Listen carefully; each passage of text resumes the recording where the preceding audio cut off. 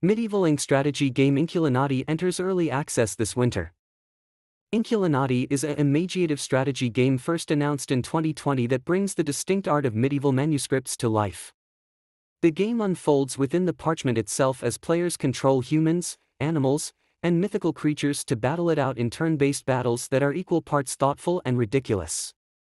Inkulinati has looked promising every time it's made an appearance, and we can finally see how it's shaping up thanks to an upcoming early access launch. This winter, players can dive into Inkulinati on Steam Early Access and Xbox Game Preview.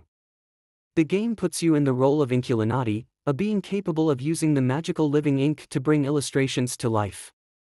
The irreverent battles unfold within an open book as players command units to strategically slice, bludgeon, and even fart opponents into submission to clear the way and topple the opposing Inkulinati.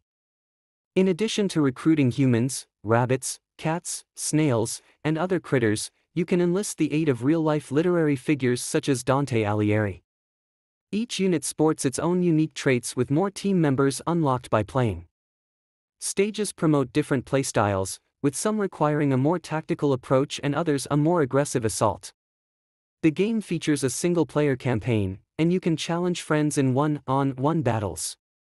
And for those wondering, yes, this is a different game than Pentiment, Obsidian Entertainment's recently announced narrative adventure game that shares the same artistic influences.